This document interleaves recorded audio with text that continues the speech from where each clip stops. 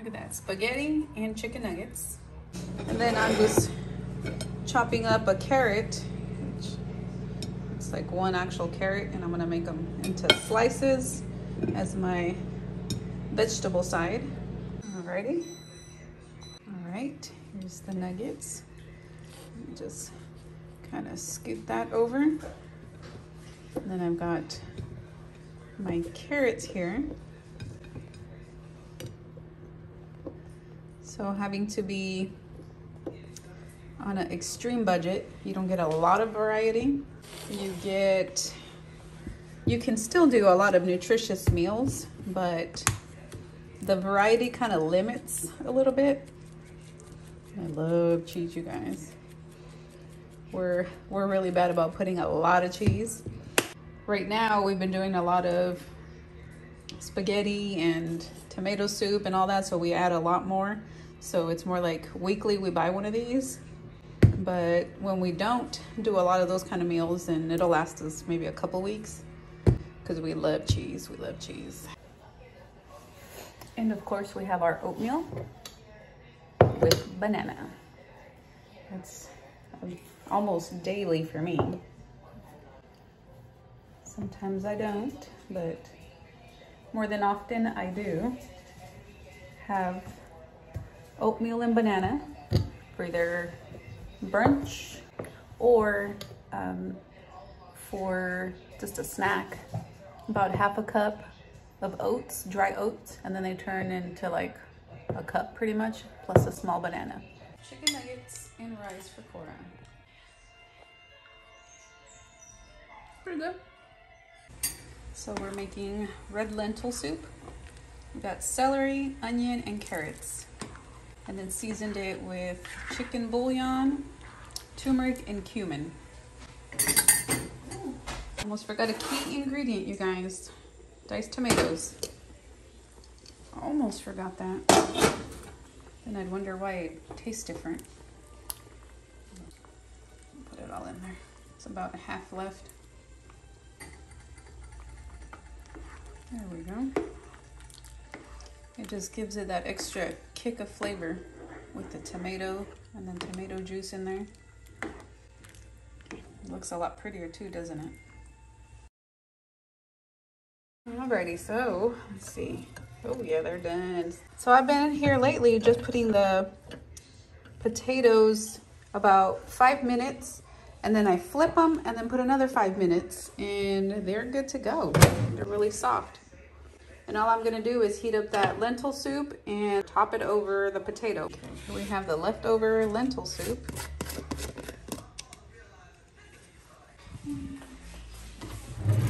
Let's just pour some in here.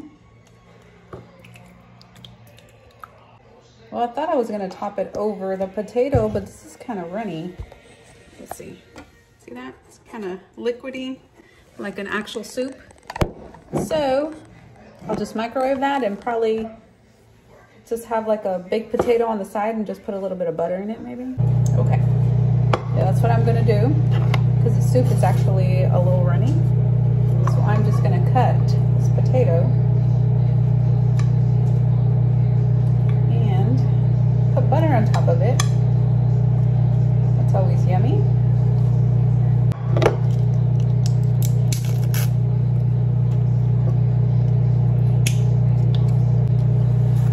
Yeah, you guys, what I'm noticing quite a bit is when you want to go on an extreme budget, or you need to go on an extreme budget as far as groceries, is you might be eating the same thing a lot in a row.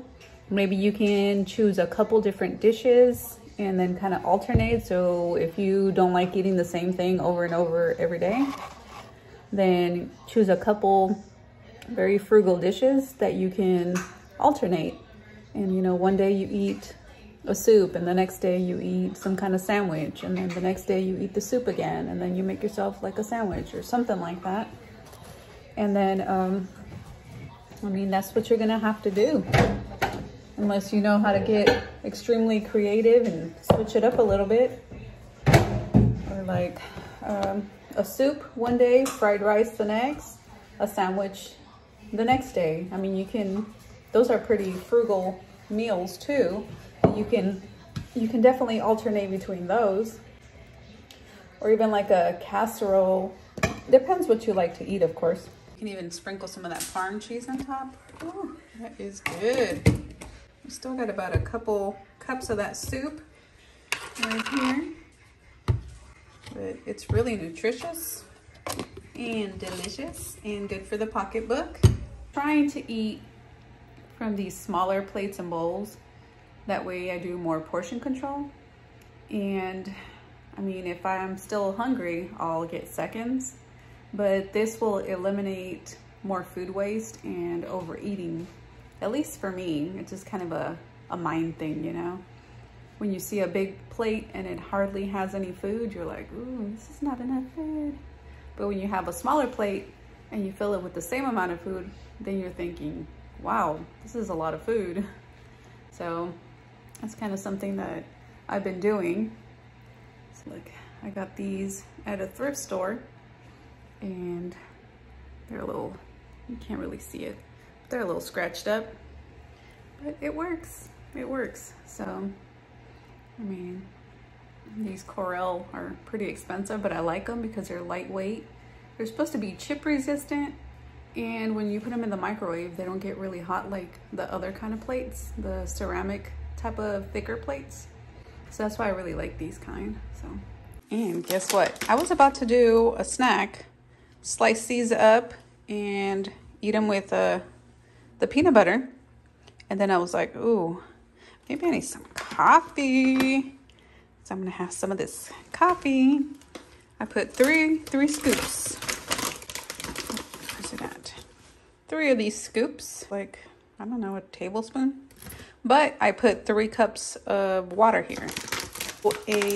I heard from somewhere, or maybe a movie or something, I don't know, it stuck in my head, where somebody put 1 well-rounded tablespoon of coffee per every cup, and that was supposedly like a perfect ratio. So I've been doing that, and it actually is really good. My creamer. As that's going, I'm gonna put 2 tablespoons of creamer in my, I'm actually measured it this time, you guys, and it's 3 cups that will fit in here too. Cora, do you want some apple? Sure. Okay. You want apple slices with peanut butter? No, just apple. Okay.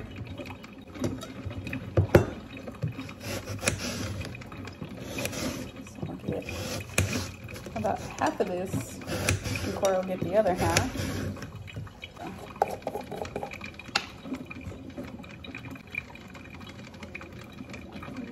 What do I need? But about that much. And this is like a tablespoon. And just creamy peanut butter. The chunky one, I don't know. I mean, I can eat it, but I prefer just the smooth and creamy peanut butter. Just do a little bit more. All right. All right. So yeah, this is a nice little snack. Plus, I have bananas that I can do also. All right. Just a smidge right here.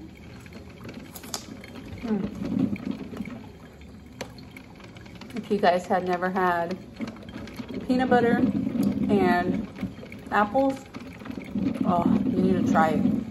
It's like a sweet and nutty. Come on.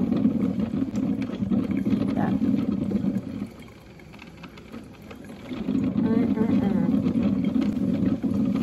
You want some Popeye? Or do they like apples? Apple with peanut butter for Popeye? Let's see. All right. Good boy. Try it. You want some too? Give the little girl just a smidge. Well, it gets slippery. Here, Olive. Here, Olive. Olive, silly.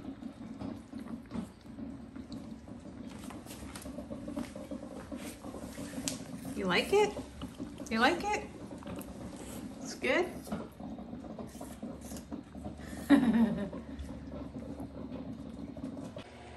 She does like apples. And they recently tried peanut butter, so I know they like that.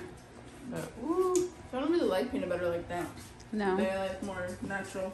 Yeah, but they ate it. Look at them. Yeah. Hi, buddy. Back to my coffee. Okay. Shut that off.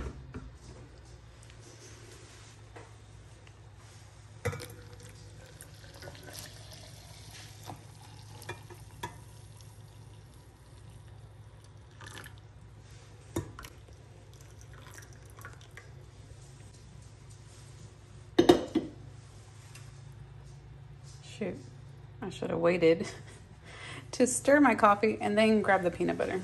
Oh my gosh, you guys. Look, when I try to film and try to be cool, and instead of looking at the actual reality of it, I look through the phone. And this is what happens. I got a bit more apple. This is what I do, y'all. I'm trying to get the crunch. This little girl. Live.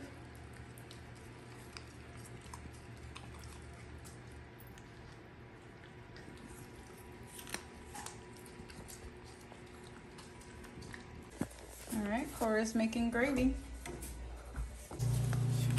Okay, you guys, I've cut like, I don't know, what is this, an eighth, a sixth of this ground turkey. And I put a little bit of onions here. Cora just cooked some gravy. So I'm gonna fry up this little bit with the onions and top this off with some corn and some,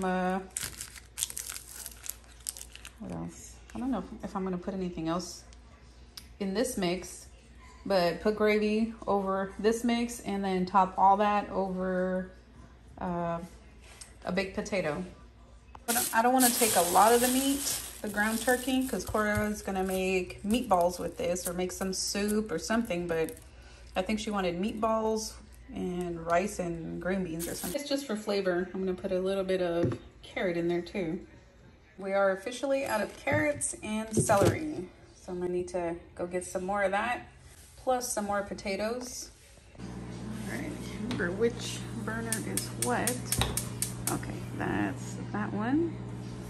So I just got a little bit of carrots, the onion, and a little teeny bit of the ground turkey. Alright, I put some corn. Alright, so I just added some more corn to this. And I'm going to be able to split this in two.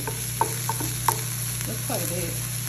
Pop over the potato a couple times to see if Cora would like them. Okay. Yeah. All right, y'all. I just microwaved the last of our potatoes. Look at her. Hey, look at my son. Dang, he's like 5 times the size of her. Mm-hmm. All right. Actually, let me do it on a plate so you guys can see. Just grab a potato. Cut this baby up a little bit just to make it easier. I'm going to take half of this one. So I know I won't get full just with that. So it's like 1.5 potatoes. This ground beef and veggies right here. I'll probably put about half of this in here.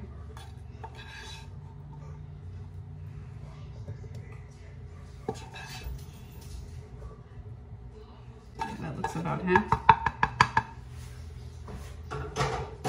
And the gravy.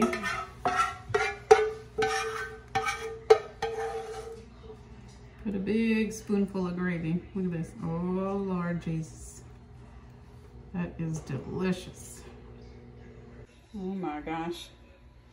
If you love gravy, you're gonna love this. This is turkey gravy. And you can definitely pair this with like some salad, or even put, I should have done that. Cut up some some lettuce and put it under. Dang it, forgot all about that. I'm about to make some pinto beans and black beans in the Instant Pot. All right, y'all, let's make some rice. And I also have the leftover, I don't know what to call it, but anyway, it's a ground turkey, corn, and carrots and onion. So I have that little bit left that I had topped over the potato, and I'm gonna do something with the rice and the beans together. I don't know quite what, but I'll probably mix this with the beans and then top it over the rice. So we shall see what I create. Alrighty, here it is, you guys. That actually looks really good. Let this cool off some. And the rice is done too. So I don't typically season my beans. So what I'm gonna do is put a little bit of this bacon fat and fry up the beans just a little bit. Let's see, I think it's this one. All right. And then of course, get the seasoning. I'm gonna use just this chicken bouillon. So while that is melting, I'm just gonna grab maybe a couple of these spoonfuls and then just probably mix all of that with this ground turkey mix. And hopefully that tastes pretty good.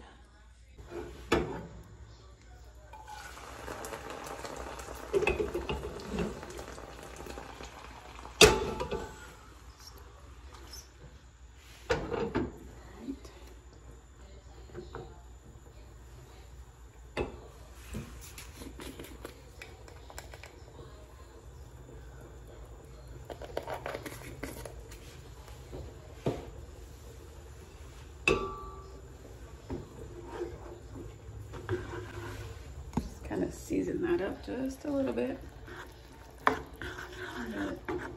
Just gather up all the flavors.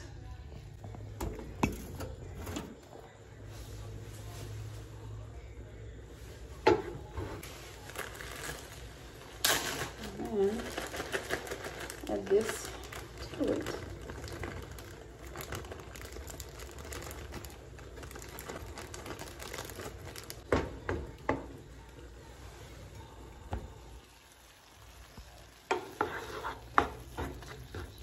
Already looks pretty good. So I thought about making some kind of like turkey chili, but I don't have any chili powder and or a chili packet. So I'm just gonna have to see what this tastes like without much seasoning. Actually, might be good just over rice, just as it is. Oh, that's hot. Well, it tastes pretty good, but it would be excellent as chili, actually. But I don't have any more tomatoes or the right seasoning for it, so this will have to do. So today is the 10th, and I'm making this almost chili mix, almost, because I don't have the seasoning for it. But we're pretty well out of a lot of stuff. So we had rice instead of potatoes. So I would have just topped this off on a potato. And let's see, we went shopping the Extreme Food Budget Challenge Core Edition on the 4th. So 4, 5, 6, 7, 8, 9, 6 days already. So probably tomorrow or the next day, maybe tomorrow, we'll go and get some groceries and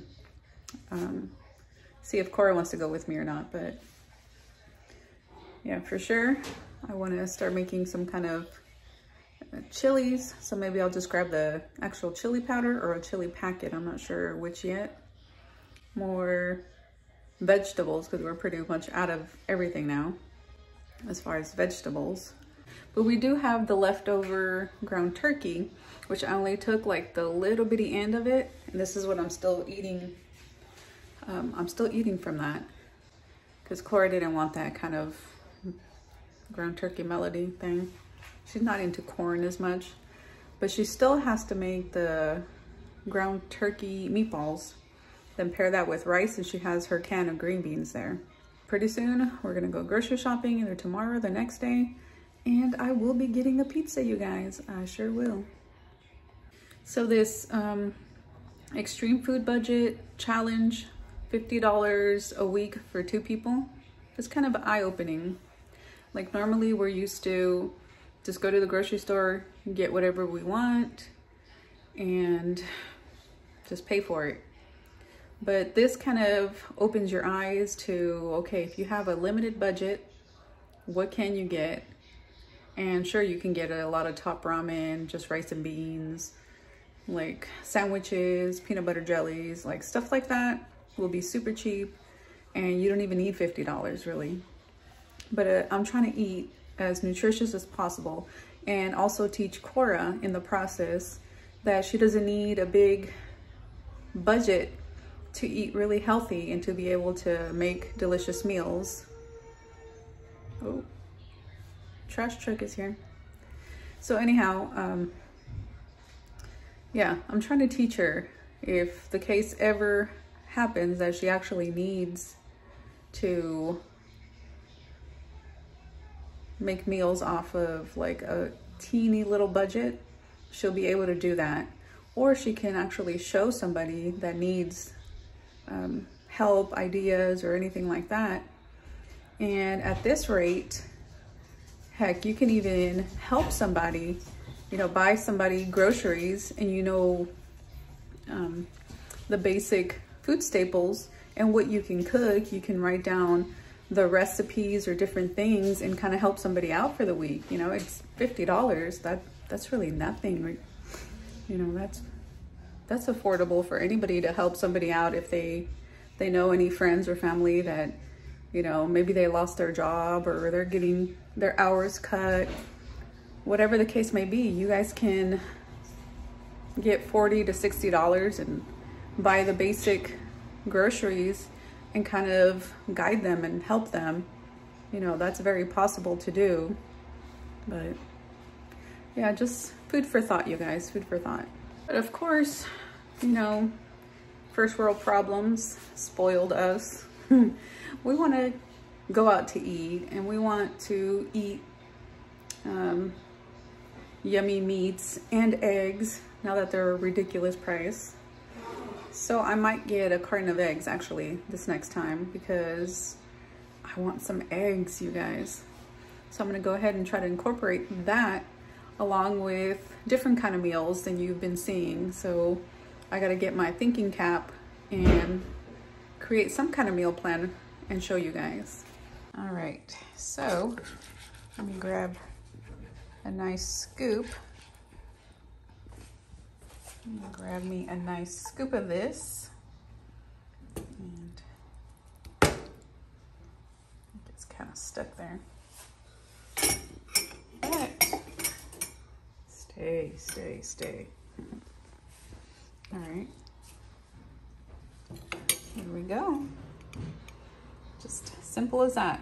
Basically rice and beans. It's another frugal but delicious meal, especially if you have some good seasonings. See, here we go, guys. Just as basic as rice and beans. And then add whatever veggies and seasoning you love.